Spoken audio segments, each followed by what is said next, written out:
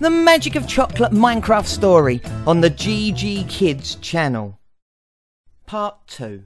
Killer French Fries. Make sure you watch the first episode. A link to this video will be in the description. It may sound strange to say, but Jay hasn't always been this popular and well liked. Not long ago, hardly anyone knew his name. Even his teachers would forget who he was and simply call him, do you mind picking that up for me, please? Yes, you. They asked if they ever spoke to him. Jay used to be the quiet boy who sat at the back of the class staring at nothing, lost in one of his many daydreams. He loved to daydream and sometimes missed a whole break time deep in a trance. Although he had many dreams, the theme of them was always the same. Jay dreamt about being a famous hero, saving the world on a daily basis.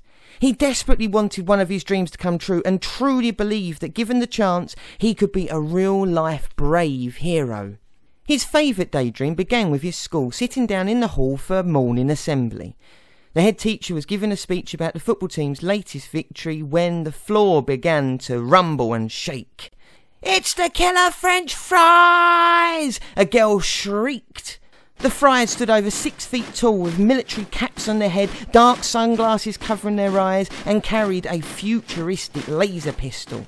All the teachers and pupils ran around the hall screaming as the huge French fries slowly plodded closer, shooting their powerful laser beams as they went.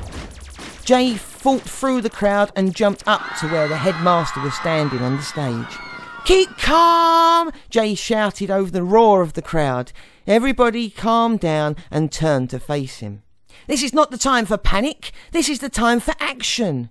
Will we stand here and wait for them to come, destroying our village as they go? Or shall we meet them out there, head on, in glorious battle? This is the time for action!" Jay's voice echoed around the hall and everyone burst into applause and cheers. "I need a volunteer who's brave enough to come with me and help me save our school. Who's brave enough?"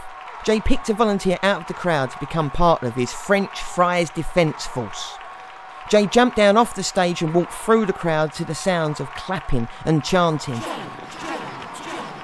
as they headed towards the large main doors.